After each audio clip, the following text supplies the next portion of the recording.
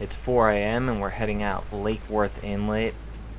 We have a small weather window to cross to the Bahamas. It's forecasted to be 10 to 15 knot winds from the west-northwest and 1 to 2 foot seas, but it's only going to last for today, and tomorrow the wind's going to come strong out of the north, so we want to get it across the Gulf Stream before then.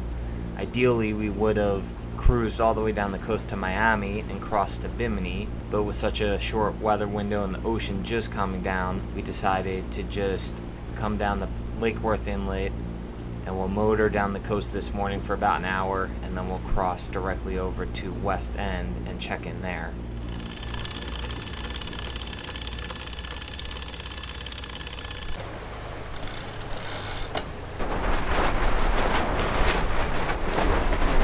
We're super excited to get back over to the Bahamas. We haven't been there in almost 5 years on our own boat, and we can't wait to spend a lot of time cruising through a lot of the islands that we've never been to before. We're motoring about 10 miles down the coast before we make a hard turn to port and cross the Gulf Stream. The sun will be up in 20 or 30 minutes, so I'm just rigging some bonita strips on some lures and getting them in the water in preparation for hopefully a morning bite.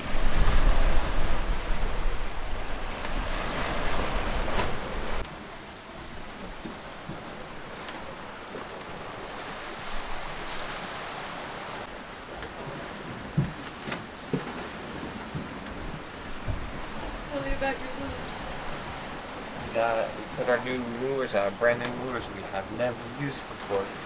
We got a wahoo lure out, and we got another lure out, and hopefully we catch a fish.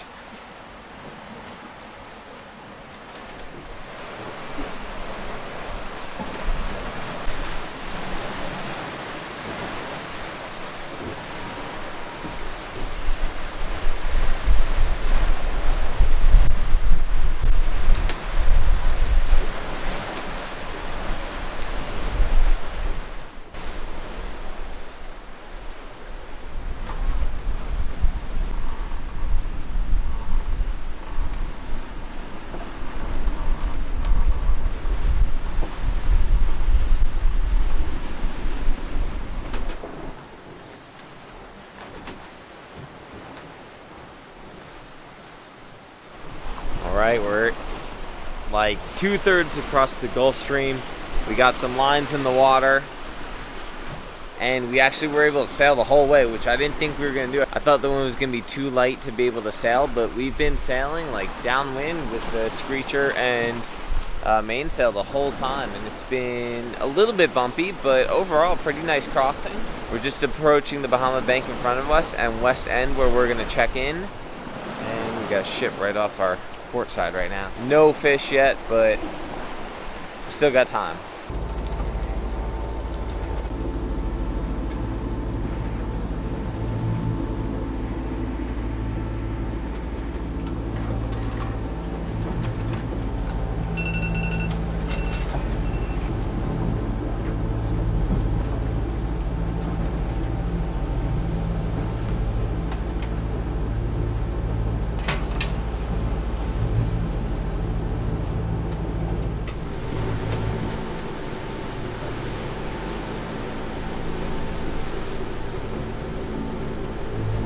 Guys, it has been almost 5 years since we have been back in our favorite spot ever, and we have just officially entered Bahamian waters, and we are so excited. The plan this year is to get as far out and check out all the islands that we haven't seen yet. Rum, San Salvador, where else? I can't think of any of the other names, but more of the out islands. We're gonna try to dive, we're gonna try to surf, we're gonna try to do things that we haven't done before. And we are so excited to bring you along with us. First step, we have to check in. Unfortunately, we did not catch anything on our way over. A little bummed about that, but still plenty of time to catch fish. But we are ready! And I am just so excited to jump in the water. Like, I cannot tell you how long I have been waiting to jump off the front of the boat into crystal clear, warm blue water.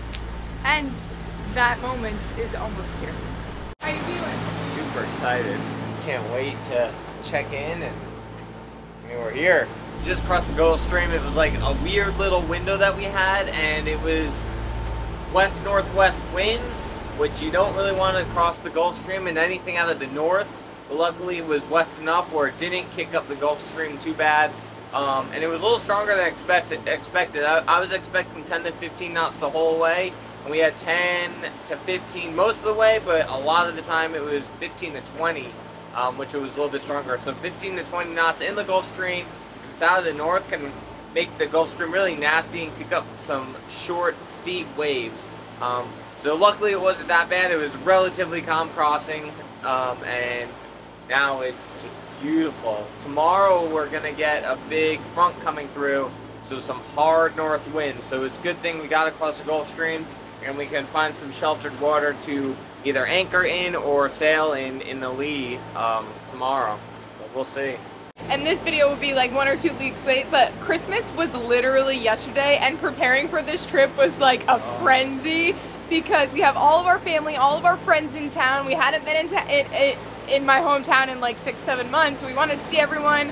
We wanted to enjoy the holidays, but we were also prepping for 2.5 months away. So there was just a lot of things moving, but we got to enjoy our time with all of our favorite people.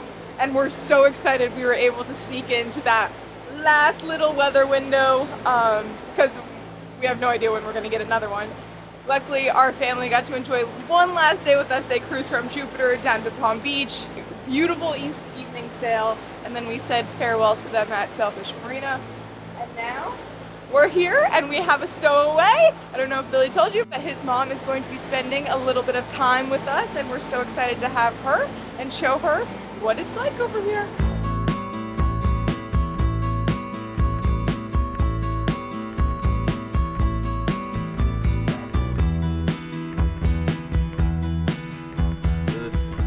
Different check-in process this time from last time. They have websites called Click to Clear. 5 a.m. this morning when we were just heading out the inlet, I was on the laptop doing the whole Click to Clear thing, and that made customs super easy. They just you can print out your cruising permit directly from it, or because I did it so late, they printed it out for me. The website was a little tedious and tricky. Our future brother-in-law Brian gave us a tutorial on how to navigate the website seamlessly. And do you have to use that website in order to check in? He said you do. Brian said you do. But there wasn't like 2 lines in there, one that... No. There was no line. Yeah. There was just a lot of people standing in a big group. We have a pen, so we got to do immigration still, which is what we're doing now. Thank you.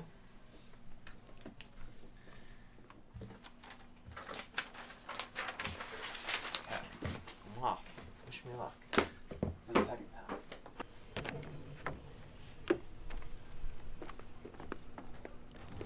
Luckily, it was a relatively uneventful check-in process, and we decided just to drop the hook in protected waters and get some rest so that we could wake up early and continue sailing the next morning. Okay, drop it.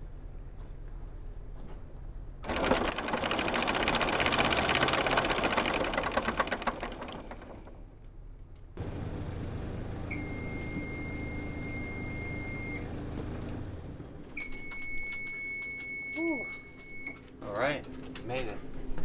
We're in the Bahamas. Oh, shit. It's the next morning, and it's a hard north wind, just as forecasted, so we're going to sail on the south side of Grand Bahama Island in the lee of the land, so it's nice and calm. It's still right on the edge of some really deep water, so hopefully we can catch some fish. It's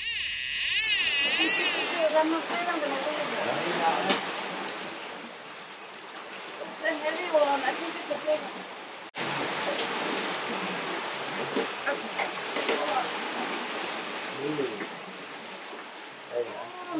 Yeah, that's it, yeah. Or blackfin. Can't tell you.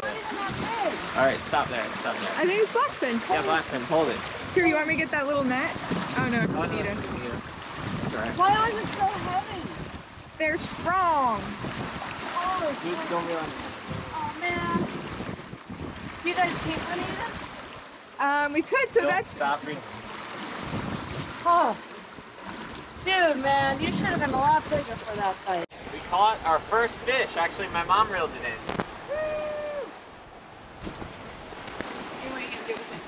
We're gonna flay them up. I'm also gonna use the skin and cut some strips to put on the lure. What'd you catch? A bonita. Well, we thought it was a bonita, as you can tell by my extreme excitement, but upon further investigation, we realized it was actually a skipjack tuna. And the very first fish.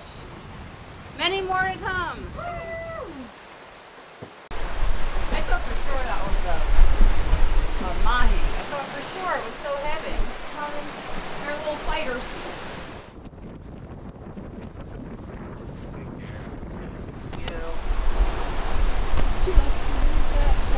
We're gonna try it. We're gonna try it. Later that night, Sierra made her first ever sushi roll, Made my first ever sushi roll. which was absolutely delicious. Okay guys, it's another day. We're cruising from Grand Bahama to the Berries. We're in deep, deep water, perfect water for fishing. We have all the lines out. However, there's a chance we're not going to catch anything. So in the hopes of this making us catch something, I'm going to take chicken out for dinner. Because if I do, then maybe we'll catch something. But if I don't, then there's no way we're going to catch something, and then we're not going to have anything for dinner. So, let's take out some of the chicken that I vacuum sealed.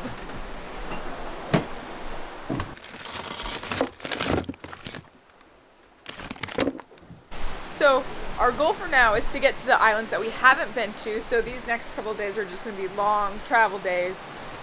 But hopefully on these long travel days we at least catch a fish. Well, after a couple long sailing days east, we didn't catch any fish, but we finally made it to the out islands. I have two things that I want to get done that I didn't quite get done before we left Florida, but they're high priority. One of them is very high, one of them's kind of high.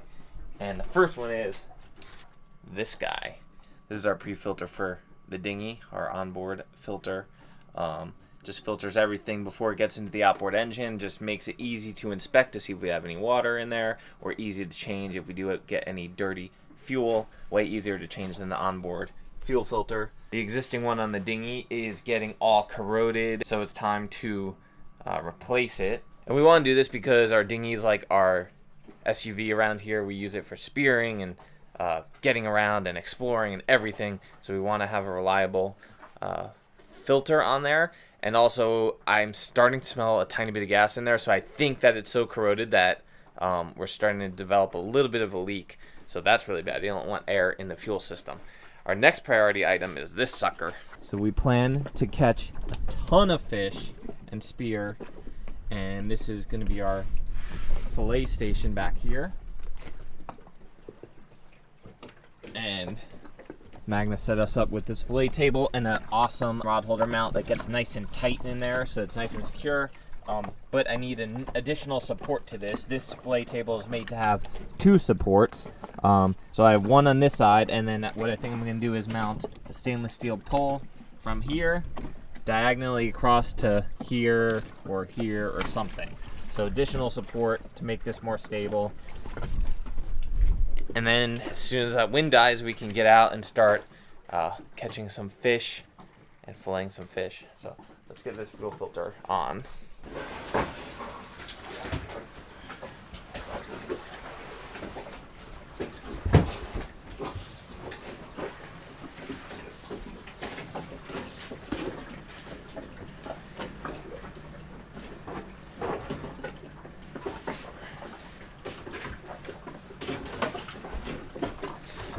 Thread seal and socket. So we'll set it up the same exact way that we have the existing one set up. So we'll put the plugs on this side and inlet on this side and the Tula outboard on that side. So we have some Permatex thread sealant meant for fuel and like hydraulic lines and stuff. So we'll do a little bit of this.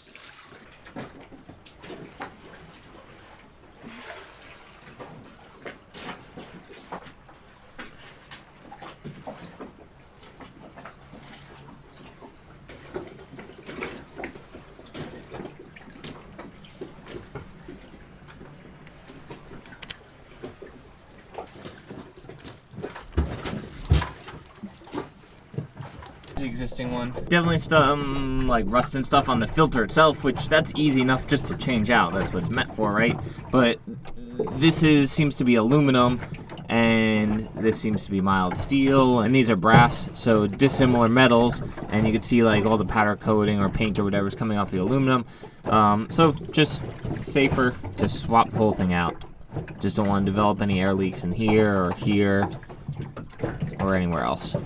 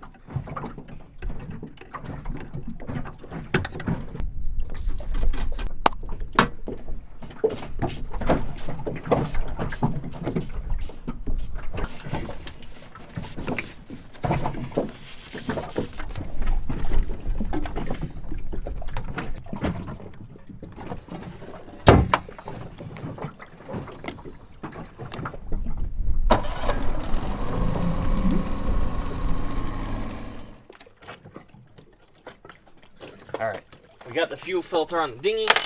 Our next project is our Magna fillet table. And I'm just positioning the rod holders exactly where I want them. I want to have 2 fish cleaning stations. One as like we're anchored. We came back from spearfishing. We're filleting a fish on anchor station. And the other one being like an offshore fillet station. So we're a little more in the boat, locked into the boat. And we don't have to go all the way out here on the swim step to clean the fish. So here's the first one. I think that's perfect. Again, I'm going to add a little supporting arm there, but this is it. We're kind of low to the water. Most of our fish blood and guts will go on to just the last swim step and into the water as well. And yeah, just nice station here.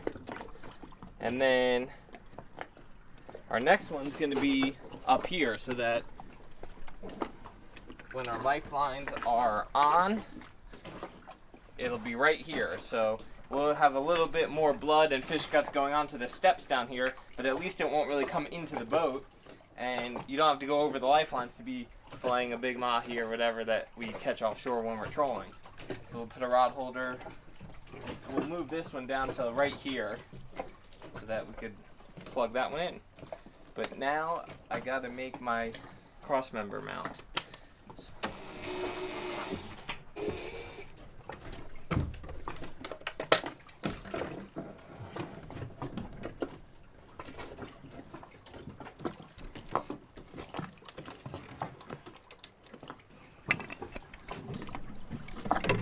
There. Oh yeah, that's gonna be perfect.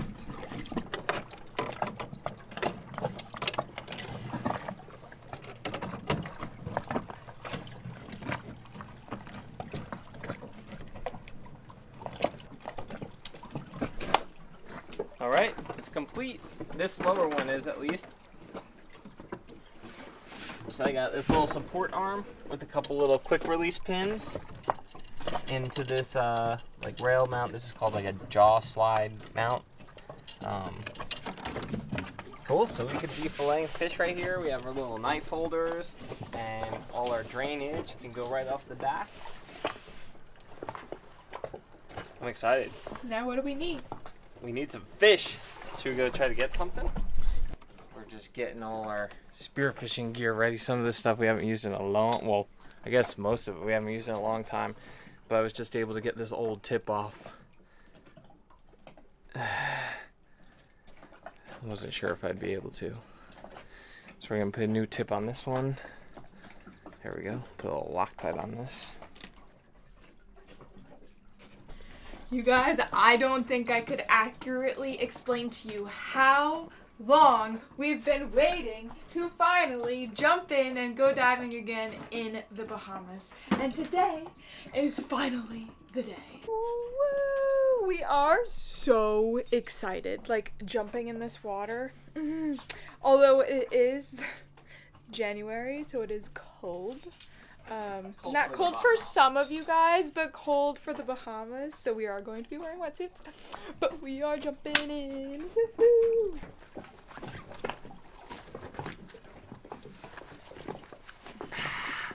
Haven't put this on in, man, I haven't put this on in years.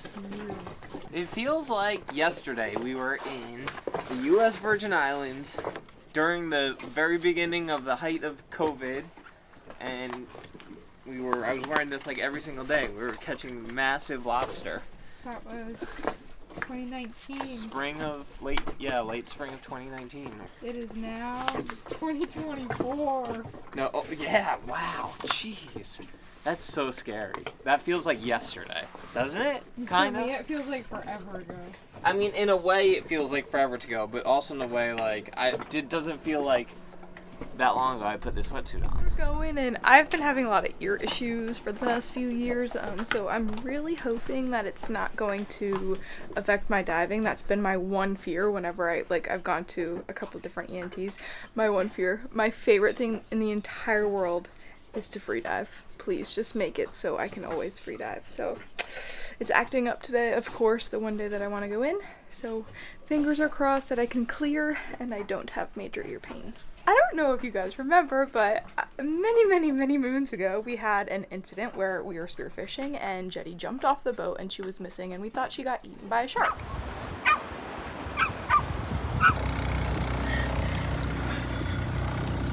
That was a mighty long swim. She then lost her spearfishing privileges, but today we have the big door open.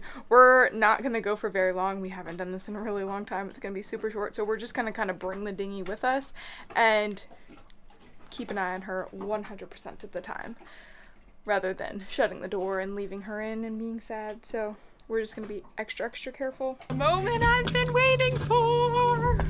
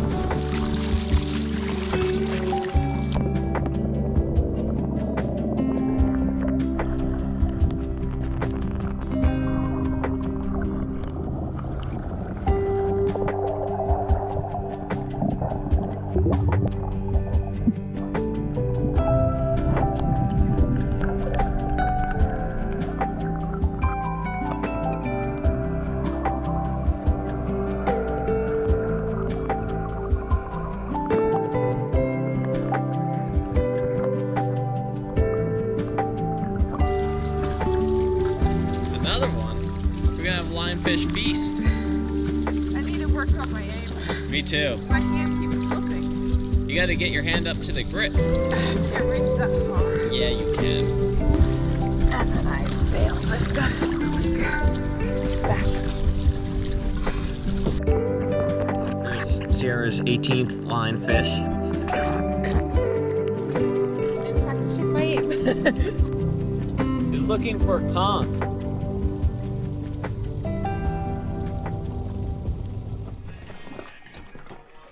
Oh yeah, how's that play table working? Good.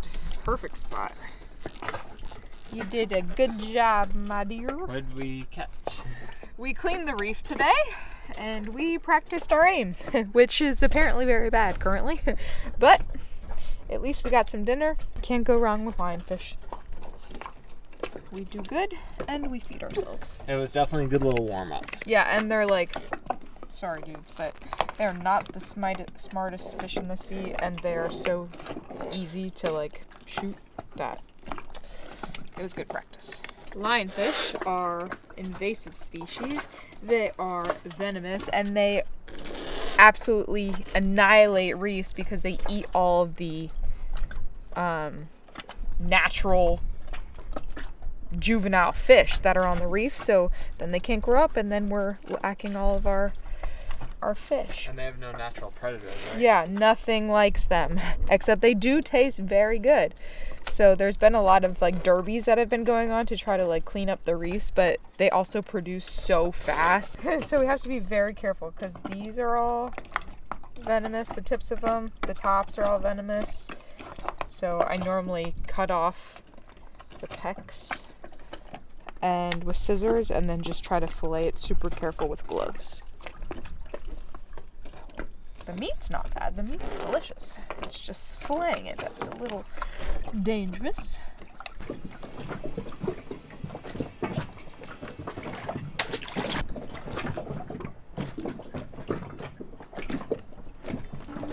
I think the tables look crooked, huh? I gotta straighten it out.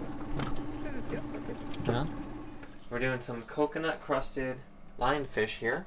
Just getting this mixture ready. We're gonna do some cauliflower, because that's already starting to go bad, and sweet potatoes. And that's dinner in an hour when the sweet potatoes are done. Yikes. No, I put them in a while ago, so it shouldn't be too long. Yeah. Yo, baby. Ooh, yummy.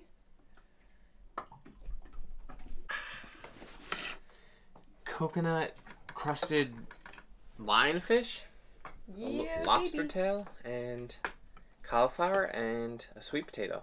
Okay guys, this is just day one. We're gonna be here for 2.5 months and we can't wait to bring you with us. Anything else? Just happy to be here. Happy New Year.